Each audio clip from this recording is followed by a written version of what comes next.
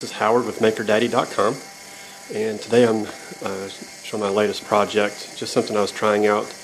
I recently saw a video of a guy who had made a record player out of paper, and I wanted to do something similar but using my newly purchased servo motor and some Legos from my son's toy box. In fact, it took me longer to find the Legos I wanted than it did to actually put this together. It's just a single servo motor running at full speed, which is actually luckily comes out to right about 44 RPM, and this is a 45 LP, so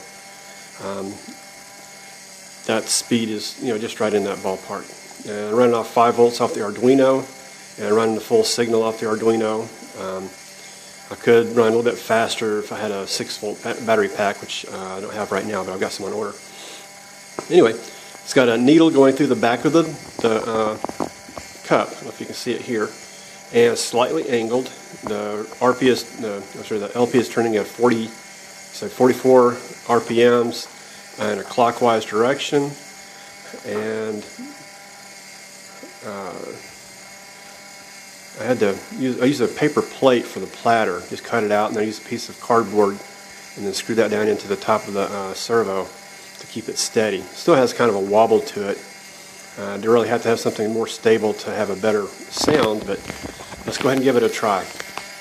I have to kind of put some pressure on it with my finger to get it to go.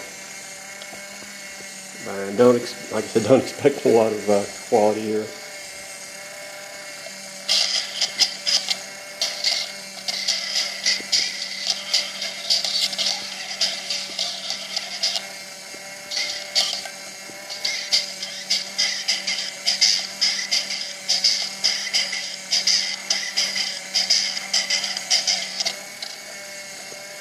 Around a little bit.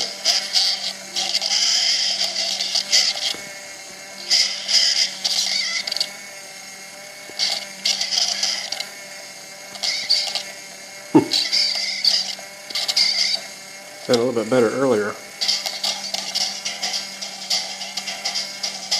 There we go.